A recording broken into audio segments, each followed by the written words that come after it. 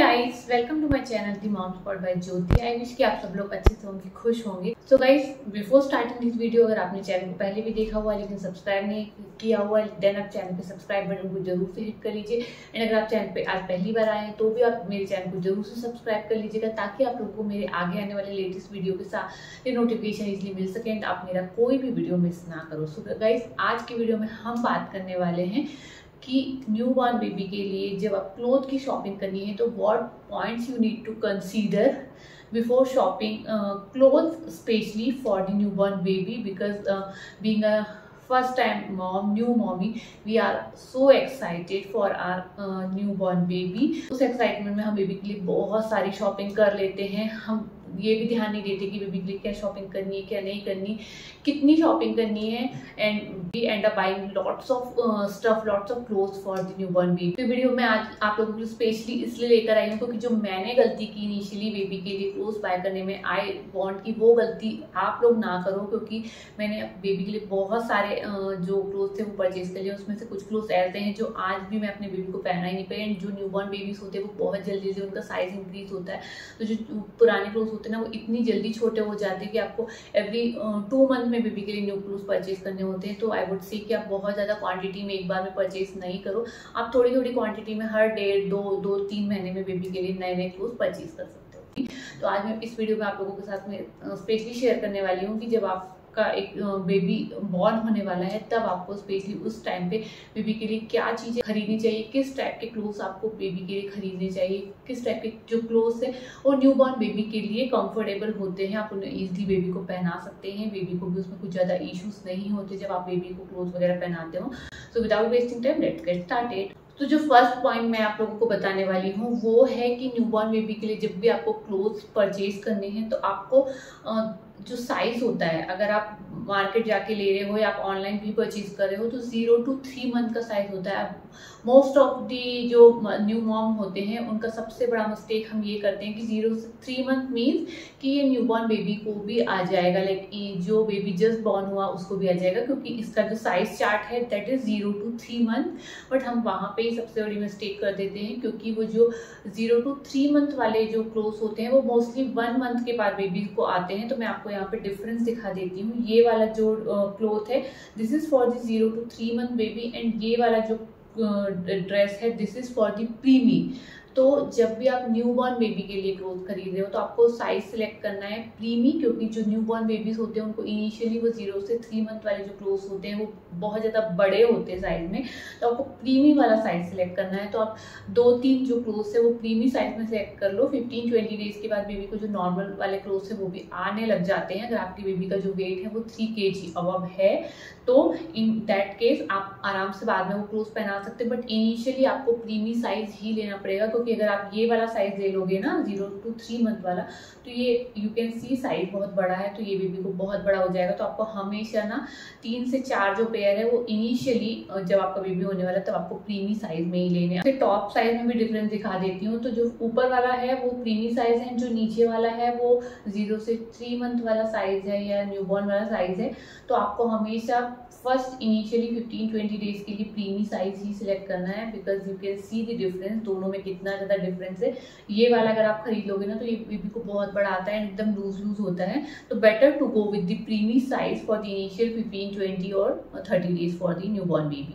Next जो आपको cloth avoid करना है for specially for the newborn babies, वो आपको ये इस तरीके के जो साइड बटन्स वाले क्लोथ्स होते हैं ये अवॉइड करने हैं, क्योंकि ये जो क्लोथ्स होते हैं इन्हें पहनाना थोड़ा सा डिफिकल्ट होता है, क्योंकि इनके जो नेक होते हैं उस तरीके से क्लोज राउंड नेक होते हैं बेबी के जो मोस्टली क्लोथ्स होते हैं उसमें, तो ये उसे पहनाने में उतारने में थोड़ी सी डिफिकल्टीज होती है, क्योंकि जो न्यूबॉर्न बेबी होते हैं वो बहुत ज़्यादा डेलिकेट होते हैं, बहुत ज़्यादा एकदम छोटे से होते हैं, तो उनकी गर्दन को बार बार इधर उधर मूव करना, उन्हें कपड़े बार बार पहनाना निकालना में बहुत ज़्यादा दिक्कत होती है। तो आई वुड से कि आप ये जो साइड बटन वाले जो क्लोथ्स होते हैं ना इन्हें भी आपको अवॉइड करना है इनिशियली, एटलीस्ट 2 मंथ के लिए आप इस तरीके के क्लोथ्स को न्यूबॉर्न बेबी के लिए अवॉइड कर सकते हो। नेक्स्ट जो इस तरीके के जो भी क्लोथ बैक बटन या बैक जिप के साथ में होते हैं या 2-3 बटन बैक में होते हैं, उस तरीके के क्लोथ आपको कंप्लीटली न्यूबॉर्न बेबी के लिए अवॉइड करने हैं, क्योंकि जो बेबीज होते हैं वो उस टाइम पूरे टाइम पे सिर्फ लेटे होते हैं अपनी बैक पे ही। तो ये जो इस तरीके से बैक साइड में बटन होते हैं, पहले तो वो बहुत ज़्यादा डिस्कम्फर्ट करेंगे बेबी को, क्योंकि बेबी पूरे टाइम लेटे हुए,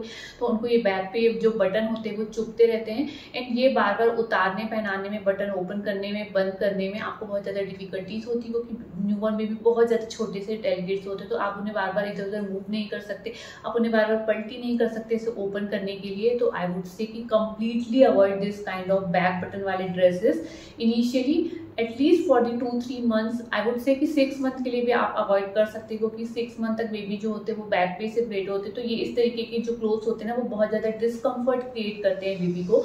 तो आप इनिशियली इस तरीके के जो बैक बटन या बैक जिप वाले क्लोथ्स होते हैं वो आपको कंप्लीटली अवॉइड करने हैं न्यूबॉर्न बेबी के लिए। So whenever you are shopping clothes for the newborn baby, तो आपको ये ध्यान में रखना कि आपका बेबी कौन से मंथ में आने वाला है, उस पर भी डिपेंड करता है कि आपको क्लोथ्स की कितनी ज़्यादा शॉपिंग करनी। Because being a new mom हम एक्साइटमेंट में बहुत ज़्यादा क्लोथ्स बेबी के लिए बाय कर लेते हैं, तो आपको ऐसा नहीं करना है। लाइक मेरा जो बेबी है वो दिसंबर लास्ट वीक में हुआ था, तो उसके हिसाब से सिर्फ Jain and Feb 2 he month थे जो विंटर के थे, मार्च से समर स्टार्ट हो जाता है, तो आपको उसके अकॉर्डिंग प्लान करनी है कि आपको क्लोथ जो है वो किस टाइप के, कितनी क्वांटिटी में लेने हैं। लाइक अगर आपका बेबी समर में आ रहा है तो आपको थोड़े से जो लाइट फैब्रिक वाले होंगे, कॉटन के हल्के हल्के वाले क्लोथ्स होंगे, उस तरीके के क्लोथ्स लेने हैं। बट अगर आपका बेबी एकदम समर के एंड में आ रहा है, उसके बाद रेन सीजन स्टार्ट होने वाला है, तो आप थोड़े से समर के क्लोथ्स ले सकते हैं। बाकी आप थोड़े से जो थिक फैब्रिक वाले क्लोथ्स होते हैं वो ले सकते हो, ताकि आगे आपको कुछ टाइम के बाद जब आपको जैसे हल्का सा वेदर में ठंड आ जाती है, ठंडक आ जाती है, तो आप उस टाइम पे वो क्लोथ्स पहना सकते हो। तो आपको ये चीज़ भी बहुत ध्यान में रखनी है कि आपका बेबी कौन से मंथ में आ रहा है, उसके अकॉर्डिंग आप क्लोथ परचेज करो और उतनी क्वांटिटी में परचेज करो, क्योंकि अननेसेसरी हम लोग ना बहुत सारे क्लोथ्स परचेज कर लेते हैं। ऐसा हो जाता है बाद में कि आधे से ज़्यादा क्लोथ्स जो होते हैं वो हमने बेबी को पहनाए भी नहीं होते हैं, वो जस्ट ऐसे ही छोटे हो जाते हैं, क्योंकि जो न्यू बॉर्न बेबीज होते हैं वो बहुत जल्दी जल्दी उनका जो साइज़ है वो इंक्रीज होता है, उनकी हाइट हेल्थ बढ़ती है, तो उस जो क्लोथ्स होते हैं ना वो धीरे धीरे जल्दी जल्दी छोटे होने लगते हैं। तो आपके साथ ऐसा प्रॉब्लम ना हो, इसलिए आई वुड से कि आप ना वेदर के हिसाब से, किस मंथ में बेबी आने वाला उसके हिसाब से उतनी क्वांटिटी में ही क्लोथ्स जो है वो उससे परचेज करो।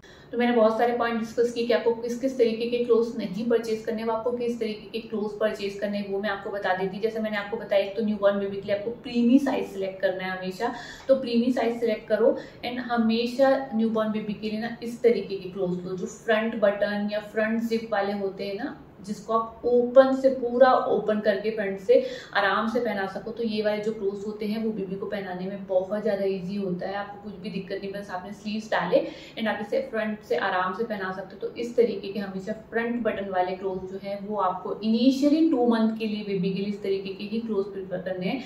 तो जैसे मैंने बोला कि अगर समर वगैरह का सीजन है, एकदम हॉट वेदर है, तो उस टाइम पे आप इस तरीके के थोड़े जो लाइट फैब्रिक होते हैं एंड जो थोड़े शॉर्ट स्लीव्स वाले होते हैं क्लोथ, उस तरीके के क्लोथ्स ले सकते हो। या तो आप इस तरीके के जो स्लीवलेस, जो थोड़े से कॉटन लिनेन वगैरह के फैब्रिक होते हैं, खादी फैब्रिक होते हैं, इस तरीके के जो फ्रंट बटन वाले जो ड्रेसेस होते हैं ना, वो भी आप न्यूबॉर्न बेबी के लिए समर सीजन के लिए कंसीडर कर सकते हो। अब अगर आपका जो बेबी है वो विंटर सीजन में आ रहा है, तो विंटर सीजन में आप इस तरीके की जो थिक फैब्रिक वाले जो फ्रंट बटन वाले जो टॉप्स वगैरह होते हैं उन्हें परचेज कर सकते हो। तो इनके फ्रंट बटन को ओपन करके आप आराम से बेबी को पहना सकते हो। And specially for the winter season अगर आप बेबी के लिए क्लोथ परचेज कर रहे हो तो आप बेबी के लिए वनसीज भी ले सकते हो। ये बहुत ज़्यादा कंफर्टेबल रहते हैं विंटर के लिए, स्पेशली समर में ये बहुत ज़्यादा गर्मी क्रिएट करेंगे, समर के लिए कंफर्टेबल नहीं रहेंगे। बट विंटर सीजन में आप ना इस तरीके के जो वनसीज होते हैं पूरे ऊपर से नीचे तक पैक हो जाता है बेबी, इसमें इस तरीके के क्लोथ्स ले सकते हो। तो ये इस तरीके से बटन्स में भी आते हैं, जिप में भी आते हैं। तो बस आपने एक बार इस तरीके से जिप ओपन किया तो ये पूरा इस तरीके से ओपन हो जाता है, तो आप इसे बहुत ईजिली बेबी को पहना सकते हो, उतार सकते हो। तो इस तरीके के जो क्लोथ्स होते हैं वो बहुत कंफर्टेबल होते हैं न्यूबॉर्न बेबी के लिए। तो जो वनसीज ड्रेस है ना वो इस तरीके से जिप में भी आते हैं, इस तरीके से बटन क्लोजर के साथ में भी आते हैं। तो बटन क्लोजर वाले भी आप ले सकते हो, लेकिन बटन क्लोजर वाले में थोड़ी सी डिफिकल्टी ये आती है कि जब भी आपको बेबी का डायपर वगैरह चेंज करना हो, बेबी एकदम से क्रैंकी हो गया, कॉर्टिकली सडनली रो रहा है बहुत, उस टाइम पे से थोड़ा सा उतारना पहनाना बटन बंद करने में थोड़ी सी डिफिकल्टी होती है। तो ये जो जिप वाला रहता है ना, इसे आप बहुत ईजिली एक झटके में पहना उतार सकते हो। ये वाला जो वंसीज होता है ये सबसे ज़्यादा कंफर्टेबल होता है न्यू बॉर्न बेबी के लिए, specially for the winter and the rainy season. अगर आपकी बेबी गर्ल है ना, आपको बेबी को फ्रॉक वगैरह में कुछ पहनाना, तो इस तरीके की जो फ्रंट बटन वाली वो फ्रॉक्स होती है ना, आप वो ले सकते हो बेबी के लिए। तो ये इस तरीके की फ्रंट बटन वाली जो फ्रॉक है वो आपको प्रीफर करनी है। जो बैक बटन या बैक जिप वाली फ्रॉक्स होती हैं वो आपको अवॉइड करनी है, स्पेशली 6 to 8 मंथ तक बेबी के लिए। एंड आप आई वुड से कि जिप वाली जो बैक जिप वाली वगैरह फ्रॉक्स होती है ना, वो थोड़ा सा अवॉइड ही करो। आप इस तरीके से ना बटन्स वाले प्रीफर कर सकते हो। तो फ्रंट बटन में ही आपको सबसे ज़्यादा कंसीडर करना है इनिशियली बेबीज़ के लिए, क्योंकि ये जो क्लोथ्स होते हैं वो सबसे ज़्यादा कंफर्टेबल होते हैं, आप इसे बहुत ही आराम से बेबी को पहना उतार सकते हो। सो गाइस, ये थे मेरे कुछ पॉइंट जो आपको कंसीडर करने चाहिए मेरे हिसाब से जब भी आप न्यूबॉर्न बेबी के लिए शॉपिंग कर रहे हो। Otherwise you will and up buying lots of unnecessary stuff for your baby, जो आपको बाद में काम नहीं आता एंड आपको बाद में रिग्रेट भी होता है कि इतना सारा बाय कर लिया एंड ये अब पड़ा ही हुआ, कुछ भी यूज नहीं हो रहा। तो आप इन पॉइंट को डेफिनेटली कंसीडर कर सकते हो। So if you are going to be a mommy and if any of your friends and relative are going to be mommy सून, सो आप ये वीडियो उन लोगों के साथ में भी शेयर कर सकते हो। तो आई होप आप लोगों को आज का वीडियो पसंद आया होगा एंड इस वीडियो से आप लोगों को कुछ ना कुछ इन्फॉर्मेशन जरूर मिली होगी। वीडियो अगर थोड़ा सा भी अच्छा लगा देन वीडियो के लाइक बटन को जरूर से हिट कर देना। Do share this video with your friends and family. तो हम जल्दी मिलेंगे अपने अगली वीडियो में, तब तक के लिए keep watching the mom spot bye Jyoti. Bye bye, take care, C you soon.